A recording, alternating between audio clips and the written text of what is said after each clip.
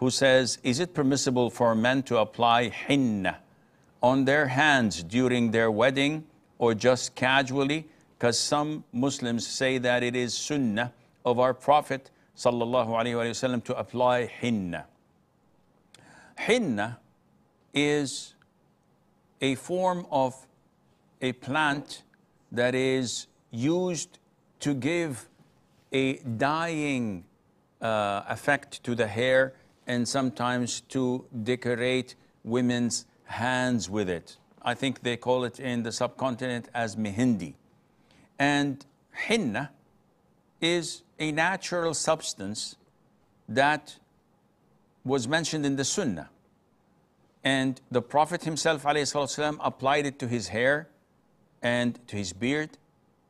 And women used to apply it to their hands and feet and their bodies as a form of adornment. So what's the ruling on men applying it on their hands and feet? The scholars say that this is only known to be used by women.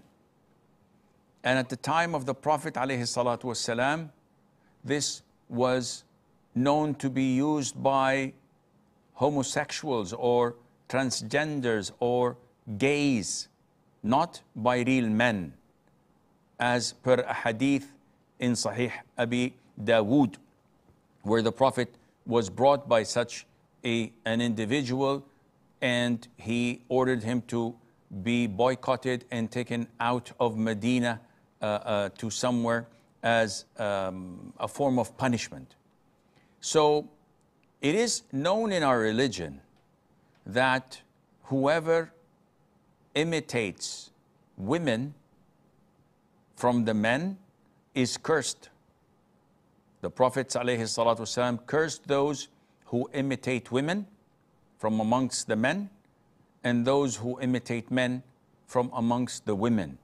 Imitating the opposite gender is a major sin, and whoever does this is cursed. So men are only permitted to use henna to dye their beards, to dye their hair, and that is it, not to adorn any part of their bodies, and Allah Azza wa Jal knows best.